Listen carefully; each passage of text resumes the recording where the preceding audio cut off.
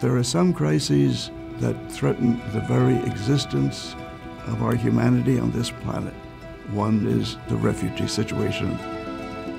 They're all the children of God and are fellow human beings in circumstances which are often unimaginable to us. From the beginning, Jesuit Refugee Service was founded to accompany, serve, and advocate for refugees worldwide. We offer food, shelter, clothing, but above all, education. There is a Jesuit Refugee Service because a great, charismatic, loving man, Father Pedro Arrupe, created it. Pedro Arrupe spent most of his active Jesuit life in Asia.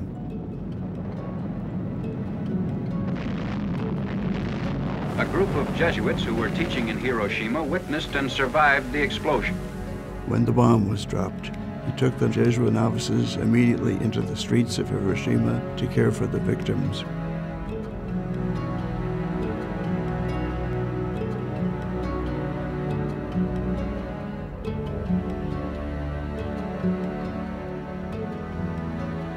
And then he was in Southeast Asia and saw what was happening to the Vietnamese boat people.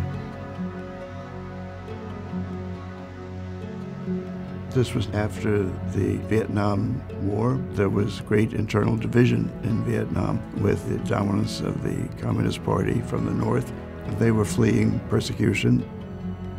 He was horrified and decided that the Society of Jesus had to respond in some way. So he immediately went back to Rome and began to write to the Jesuit provincials around the world to ask them for support to serve these people. Today, what the world needs are people completely devoted, unselfish, working for the others.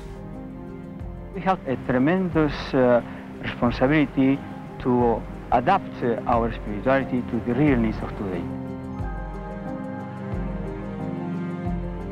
The mission grew in response to the humanitarian crisis, which unfortunately kept growing and has grown to an unparalleled point today. We began in Southeast Asia. Soon it was extending to southern India. We were then in northern Africa, in the Middle East, Central America. We have a reputation for going where there is a need. When Father Arrupe founded Jesuit Refugee Service, there were estimated 6 million refugees and 4 to 5 million internally displaced people. There are now 80 million. What we hope to do is not just to help, but be with people rebuilding their lives. After 40 years, we are now working in over 56 different countries and serving 800,000 refugees. They are our brothers and sisters. God is love and has created us to be loving together. You can't be a believer without caring for justice. Home is where we all begin and what we want all people to find.